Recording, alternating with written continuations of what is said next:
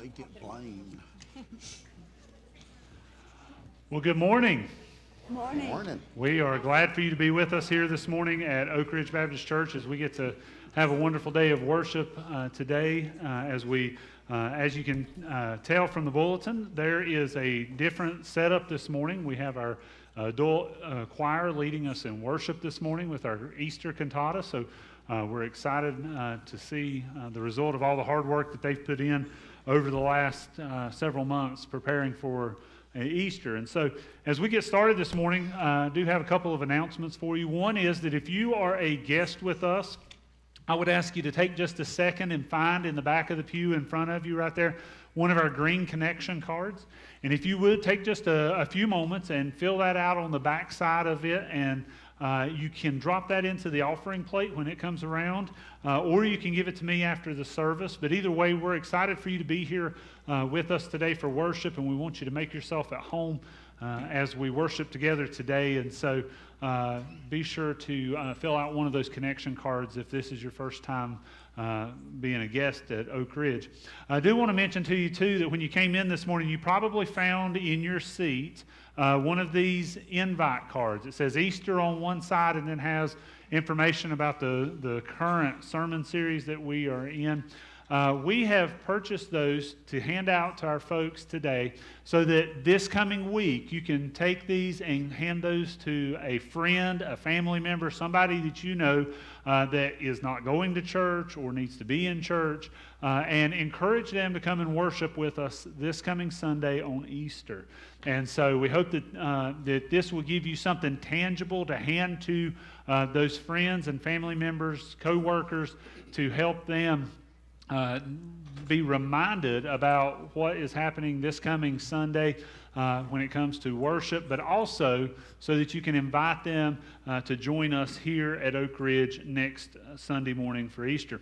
And so speaking of Easter, we've got a lot going on this coming weekend for our Easter festivities. On Saturday at 11 o'clock, we'll have our Easter egg hunt.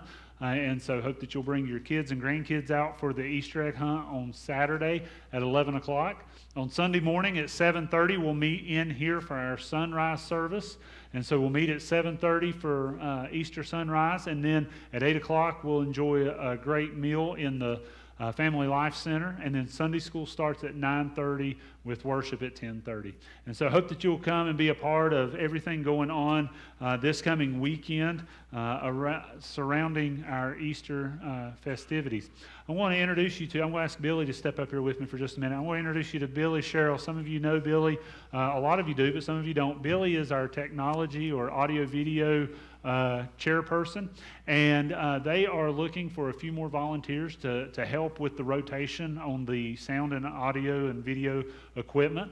And so if you are interested in finding out more about that or interested in serving in that capacity, find Billy after the service or find me, and one of us will be able to answer your questions or help you get plugged into serving in that way. And so Billy is usually working up at the soundboard on Sunday morning. So it's hard to get all of you to see him up there, but we do want to put a name and a face together there for you. And so if you're willing to serve or interested in learning more about serving on the AV team here at the church, be sure to see Billy or myself after the service. And so, Billy, go back to your hiding spot.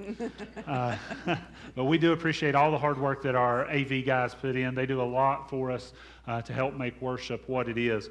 The last announcement that I have for you this morning has to do with yesterday's barbecue. We do have some pans of barbecue and some pounds of barbecue left over from yesterday.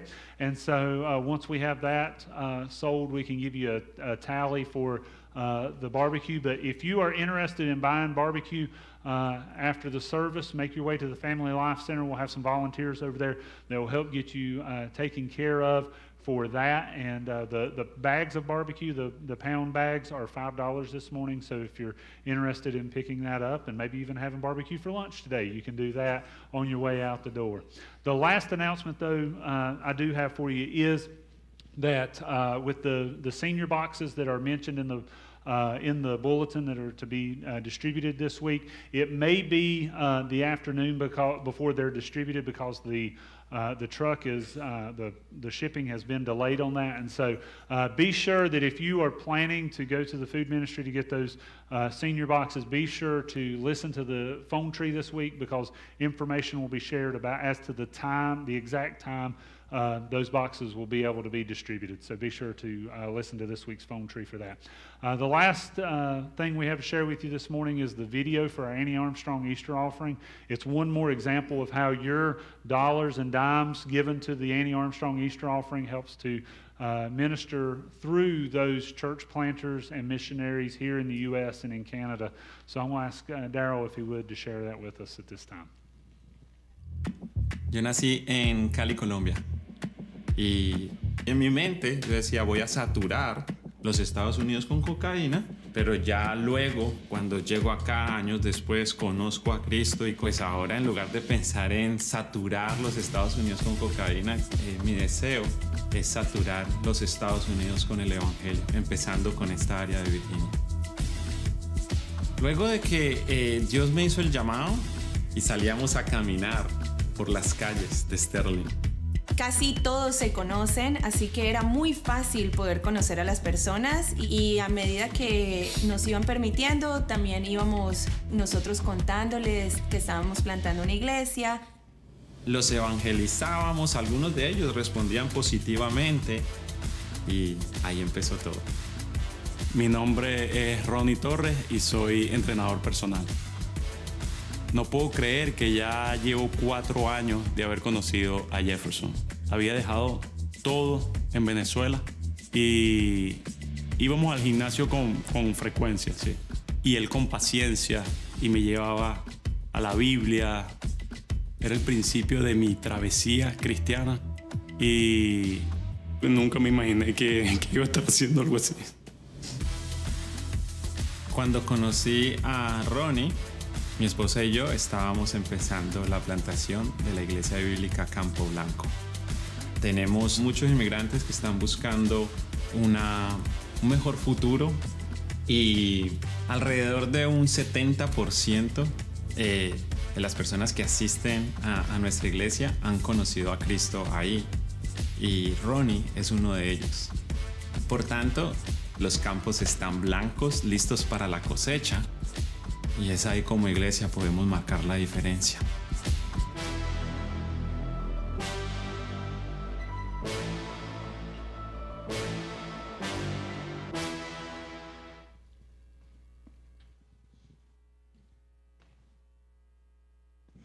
Good morning. Morning. Obviously, I'm not my Uncle Terry, but he's a little bit under the weather, so he couldn't be with us today. If I could have those come forward for the offering, we're going to go ahead and do our offering this morning.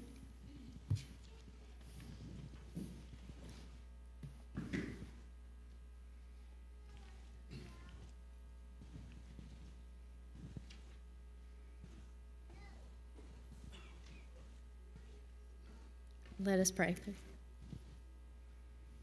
Our most gracious Heavenly Father, we come to you another beautiful day, Lord, another beautiful place to worship you. And Lord, we thank you for all the many blessings, all these great people, Lord, that you have brought to your house. Lord, we thank you again for the many blessings, and we pray that you will be with the ones that we have mentioned this morning that are in need of your healing hand and your loving touch. And Lord, we pray that more people will come to know you and love you as we do. Now, Lord, we pray that you will bless this offering to the ongoing of your word, to bring more people to know and love you as we do. We ask these things in thy gracious and holy name. Amen. If you would stand for our offertory hymn, if you prefer the hymn book, it is hymn number 146, both stanzas of Oh How He Loves You and Me.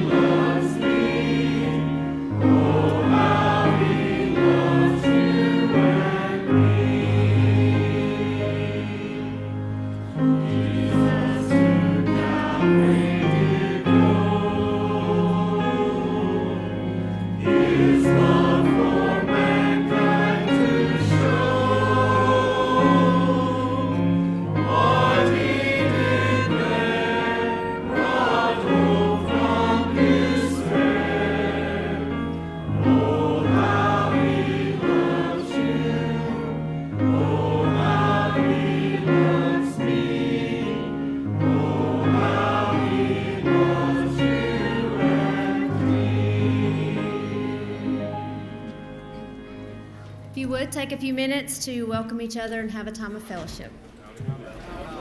Welcome, welcome, welcome. Welcome, welcome, welcome. Welcome,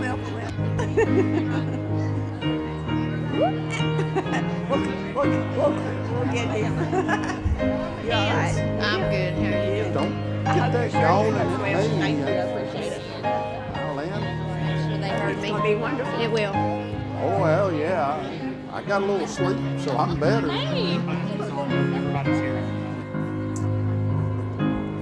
It's good to be ignored. Hey, I know that. Yes, it is.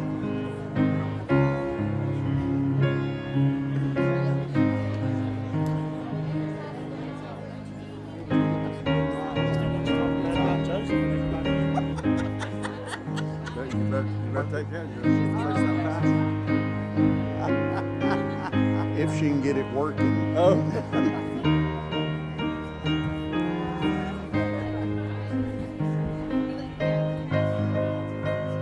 Did you get it turned off? Yes, turned off. Why? Huh? They turned it off up there. I told you that. What then they figure? What? Well, then they'll figure it out.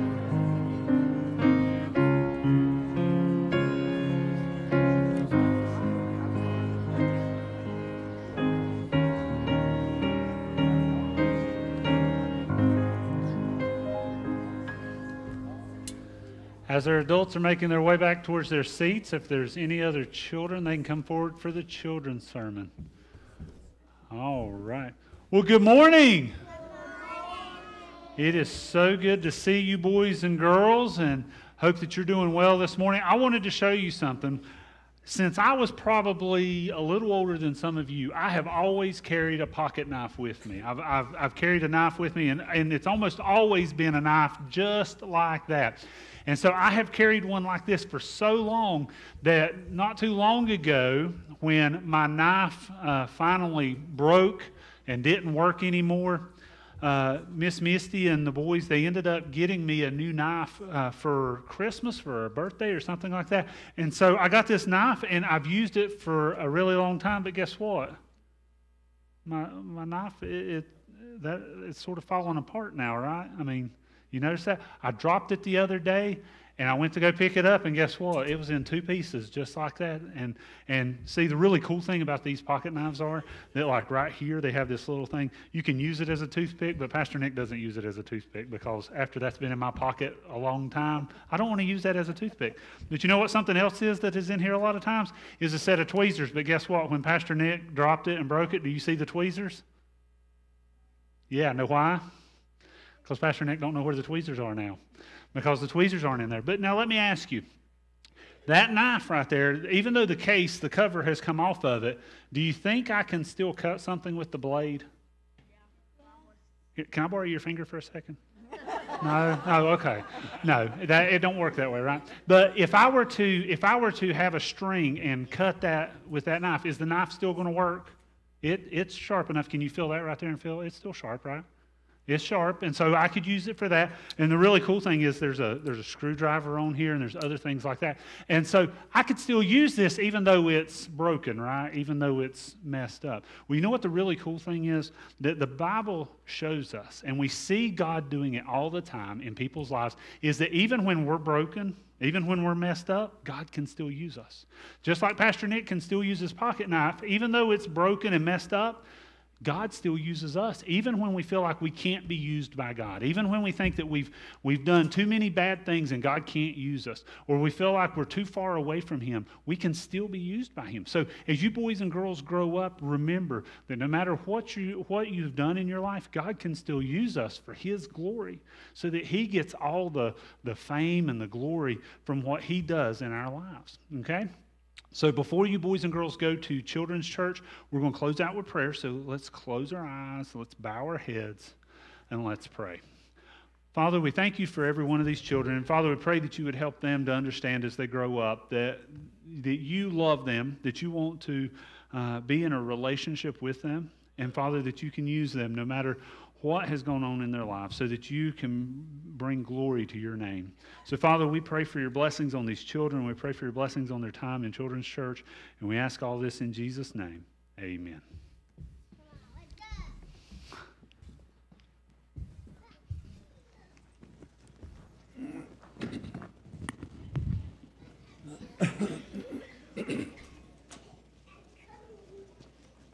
This morning's cantata is called See What a Morning, and it's the story of the wonderful thing that Jesus did for us, that God sent his son and he died for us on that cross but rose again, and that's what all this is about, is see what a glorious morning that third day was. We have narration that goes along with this. Please just pay attention to the words and worship along with us.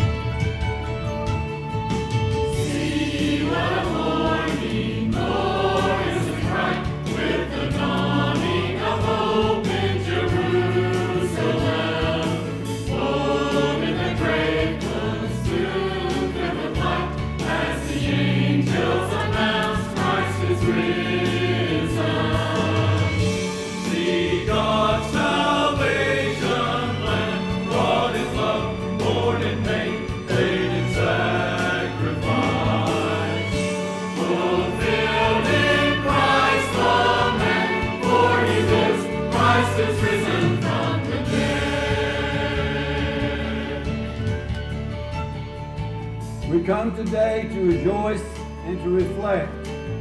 We come to celebrate the glorious dawn of Easter morning, yet also to remember the long night of suffering that came before. We come to worship our risen Savior, for in Christ alone is our light, our strength, our hope of life everlasting.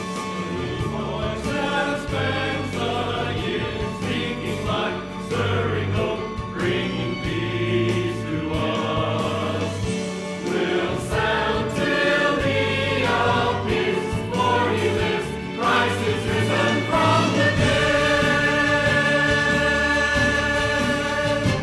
Christ is risen.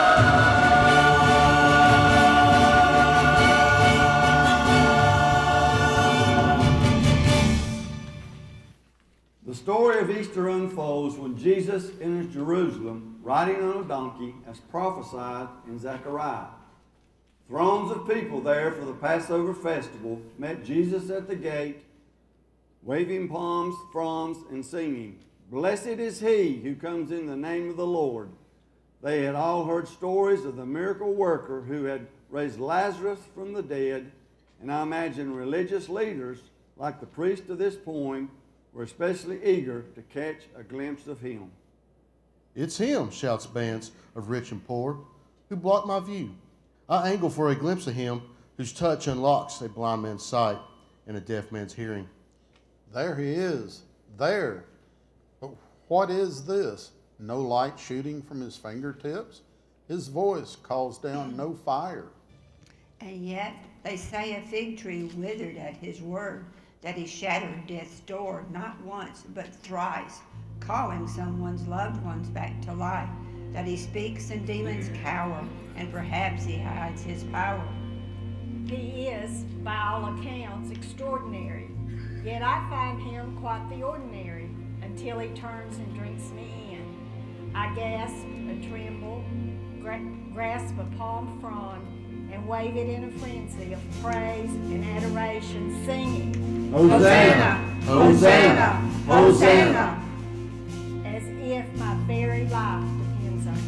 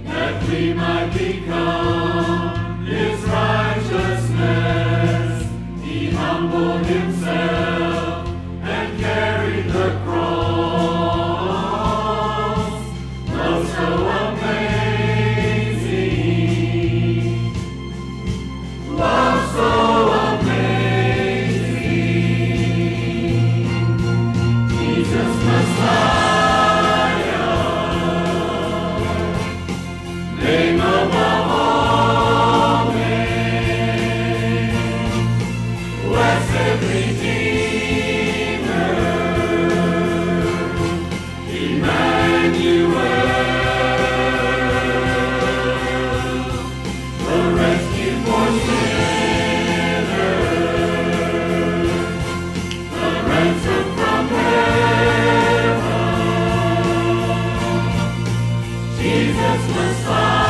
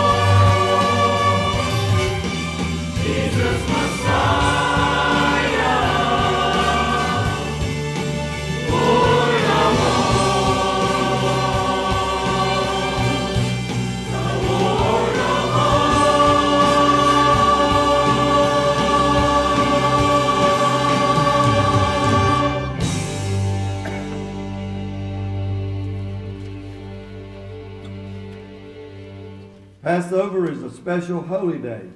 It commemorates the night the angel of death stole all the firstborns of Egypt, but passed over every Jewish house marked with the blood of the Lamb.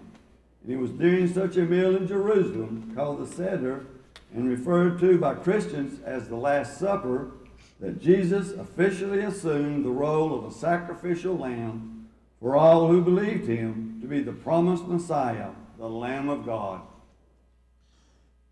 It was a borrowed room in which the 13 dined. The fare was bitter herbs, unleavened bread, red wine, and lamb to mark the night. Jehovah spared his own while raining plagues on him who sat on Egypt's throne. The holy feast began accordingly with prayer, but then the Lamb of God poisoned the mood, the air, with words of blasphemy, or so they must have seemed. I soon will be betrayed by one of you, said he. Shaken, 11 men burst out.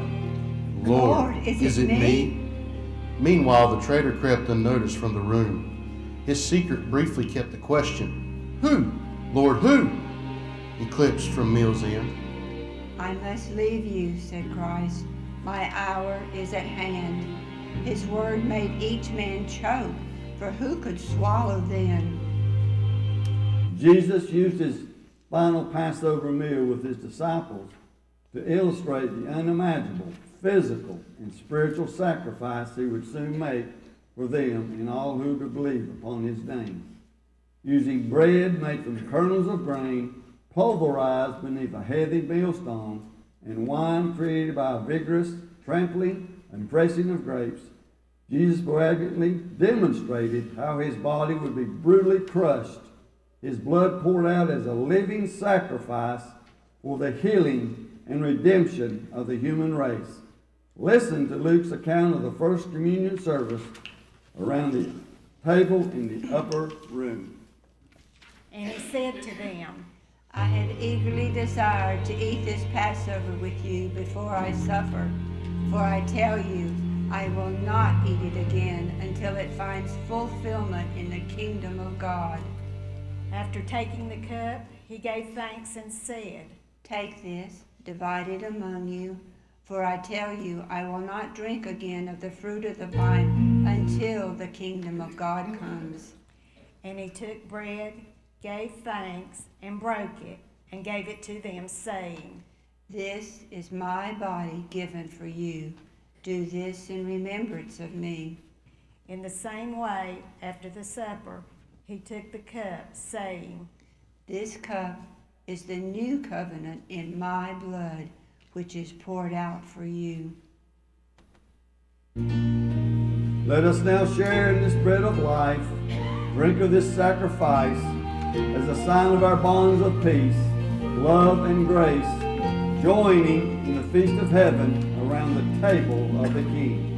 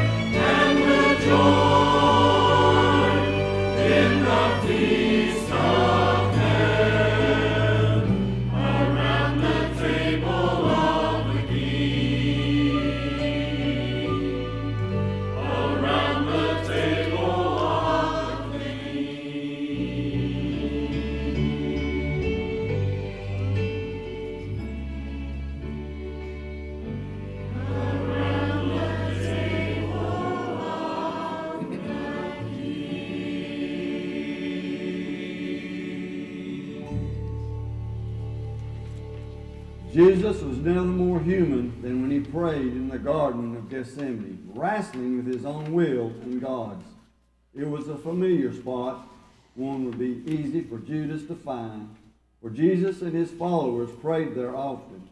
But never had he prayed so intensely, weighing the cost of obeying God and preparing himself for the suffering that lay ahead.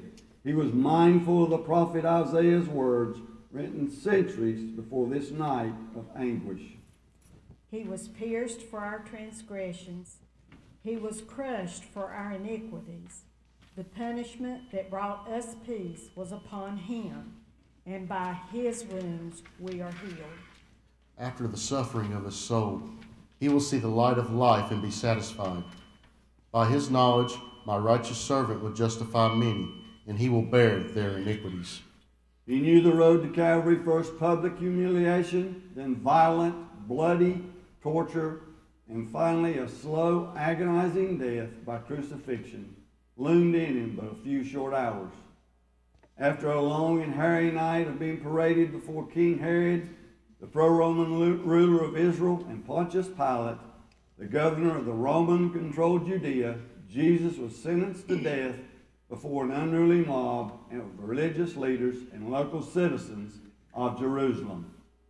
Call it what you will, lash, scourge, whip, tipped with its sharp bundle of spikes and rocks, it gouged out bits of flesh until his blood ran fresh as a river, cursing the length of his limbs. 39 strokes, and then some. No one cared to count. From the palace of Caiaphas to the quarters of Pilate, beating Jesus became the pastime of the Passion. Guards and soldiers eagerly took turns leaving handprints on his cheek, pounding him with rods while he grew weak, and for good measure, spitting in his face. Yet none could erase that look of pity or shout down the sound of his persistent prayer. Father, forgive them, for they know not what they do.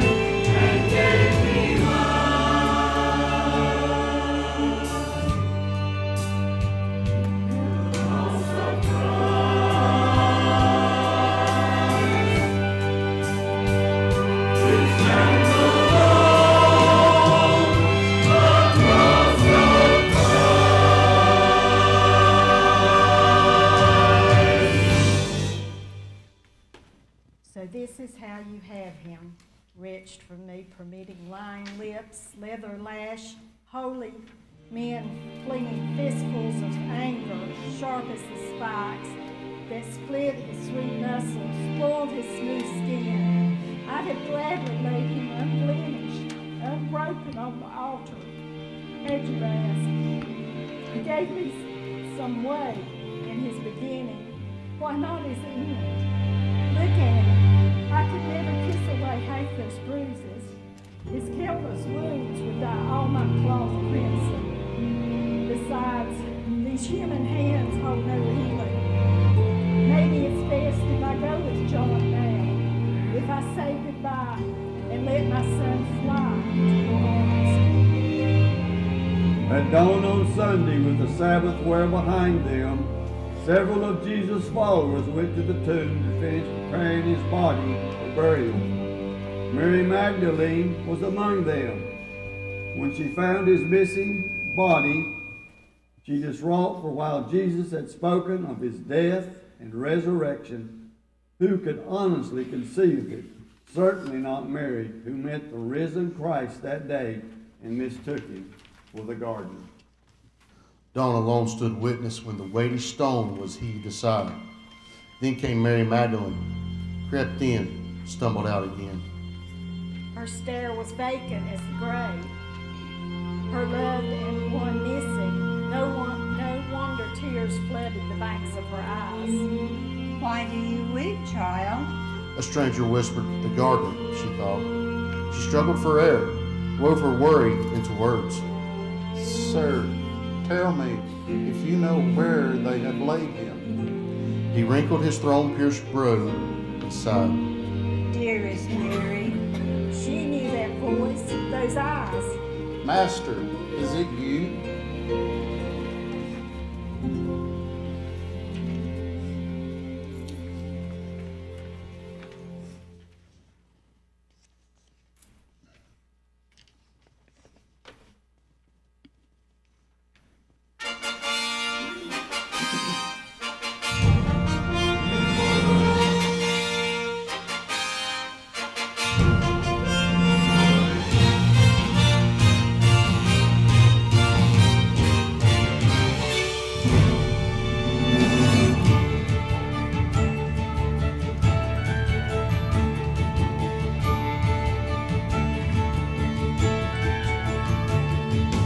See the morning glories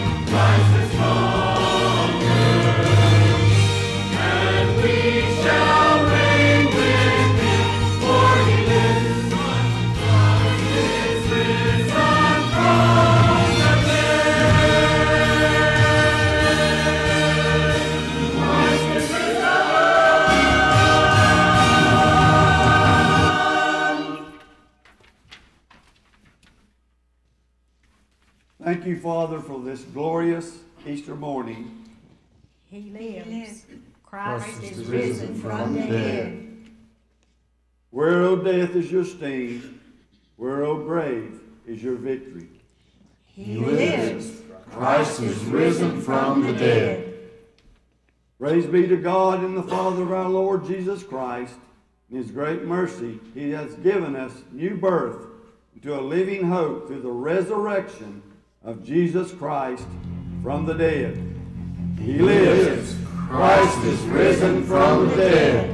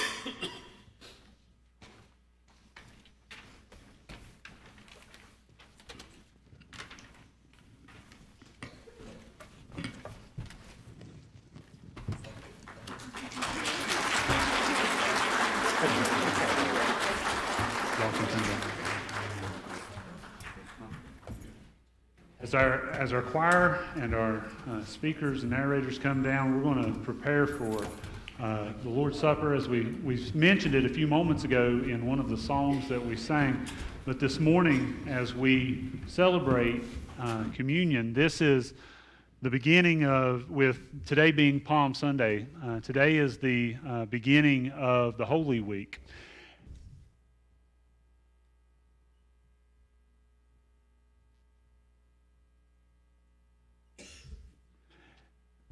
And as we begin the lead up to Easter next Sunday, today is a fitting day for us to be able to celebrate the Lord's Supper. And so I'm going to ask our deacons, if they would, to come forward for us to help celebrate the Lord's Supper this morning.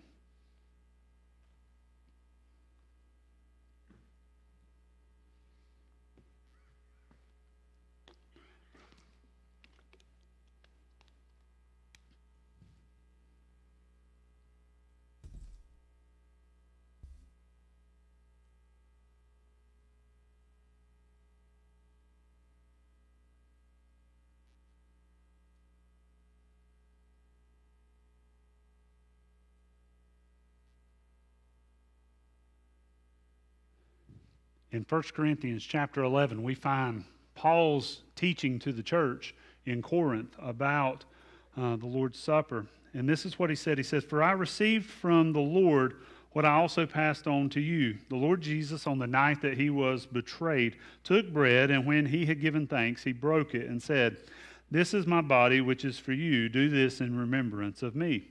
In the same way, after supper, he took the cup, saying, 'This cup is the new covenant in my blood.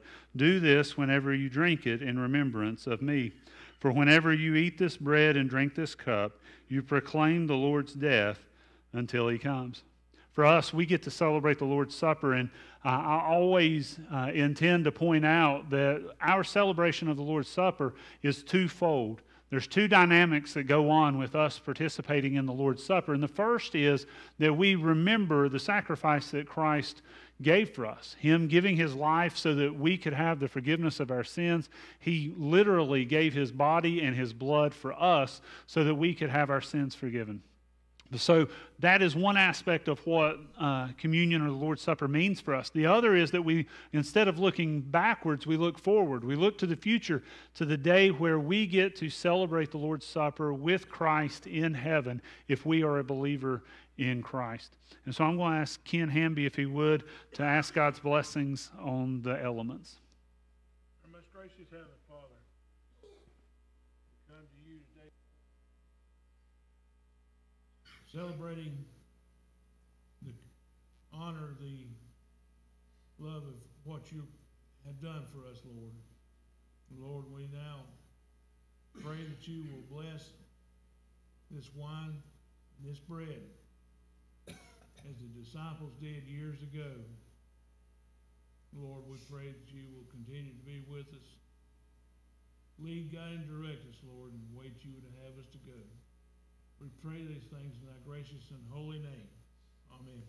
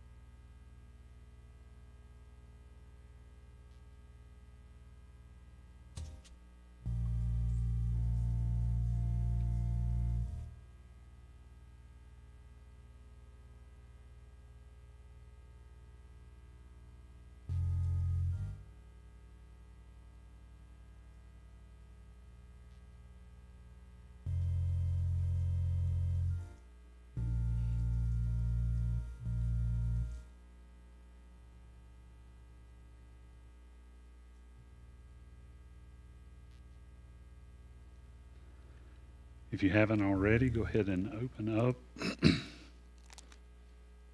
your packet.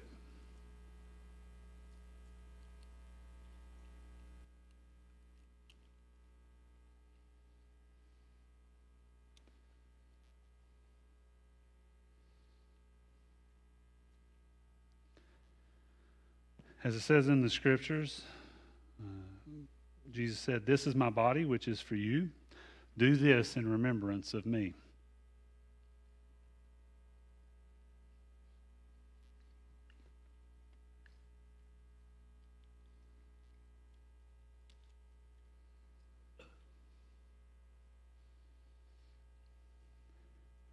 He also says, "This cup is the new covenant in my blood. Do this whenever you drink it in remembrance of me."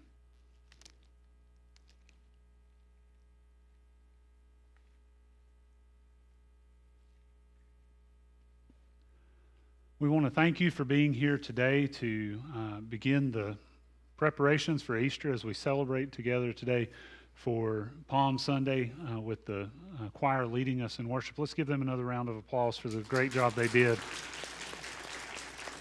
helping to lead us in worship this morning.